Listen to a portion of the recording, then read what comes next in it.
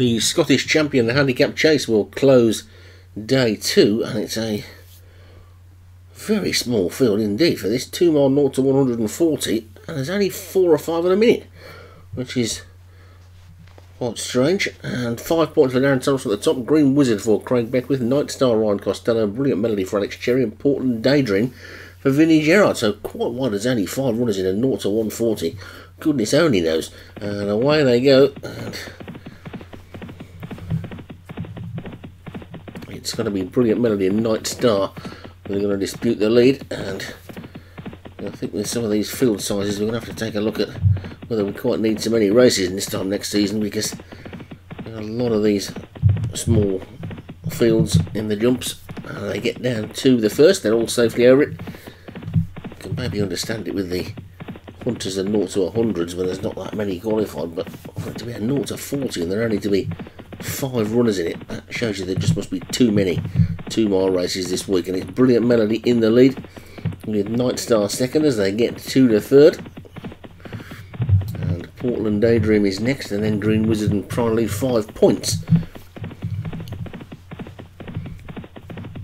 So well strung out already then as they get to the next, and they're all safely over that one with the exception of 5 points to the top weight, who's gone. So potentially the class act in the race has departed the race.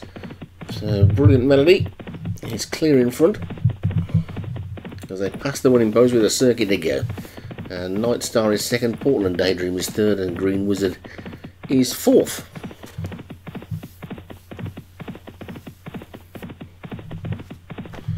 So perfect Indian file then as they race down the back, with Brilliant Melody for Alex Cherry in the lead, Night Star for Ryan Costello second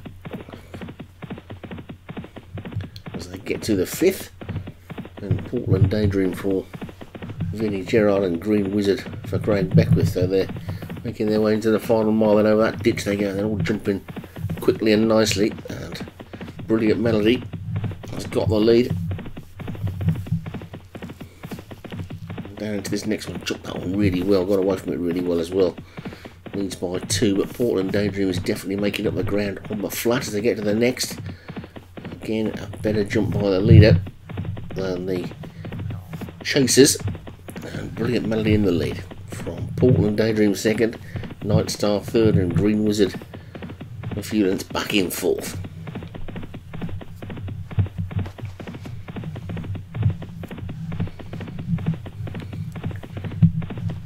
And being pushed along really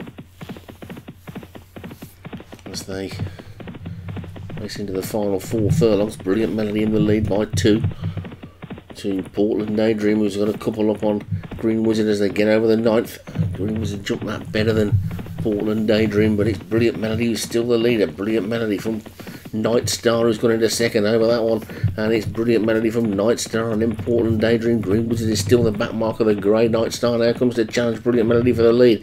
Over that one they go. That was the second last, and it's Night Star who's gone on. Night Star then from Brilliant Melody in second. Portland Daydream is back in third. Green Wizard has been fourth pretty much all the way around, and Night Star's now racing away from them and coming down this final fence, gets over it, pops over it, gets away from it well, and into the final furlong. Night Star's going to take this one, and a very easy win, taking it by 10 lengths at least, with Brilliant Melody second, and then Portland Daydream third, and then Green Wizard was fourth. So a pretty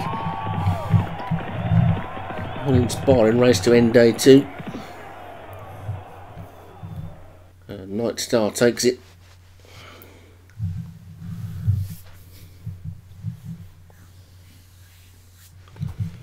Let's take a look at the full list. And Night Star for Ryan Costello the winner. Brilliant Melody for Alex Cherry was second. Portland Daydream, Vinnie Gerard third. Green Wizard, Craig Beckwith fourth, and 5 points didn't get round.